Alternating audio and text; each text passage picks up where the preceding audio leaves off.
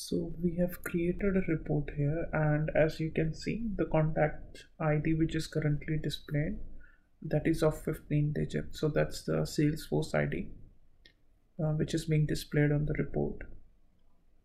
To change that to 18 digits, let's go to Setup, Object Manager.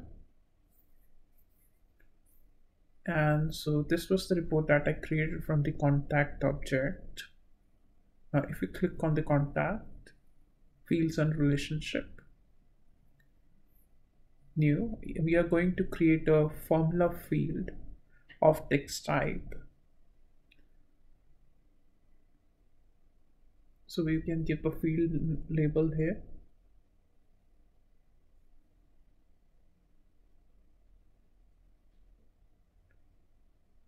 Choose the return type as text.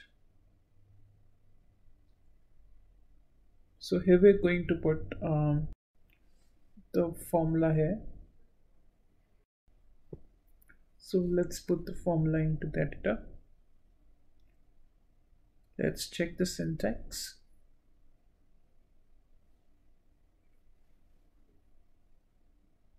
Next, let's make it visible to all the users.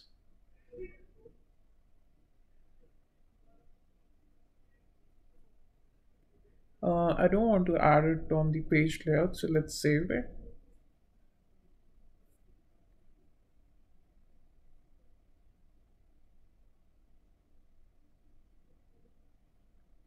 Now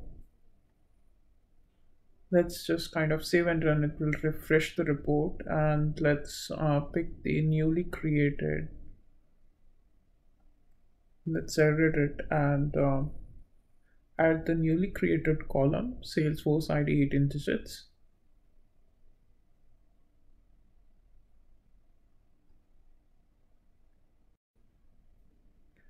So now let's save the report and refresh it.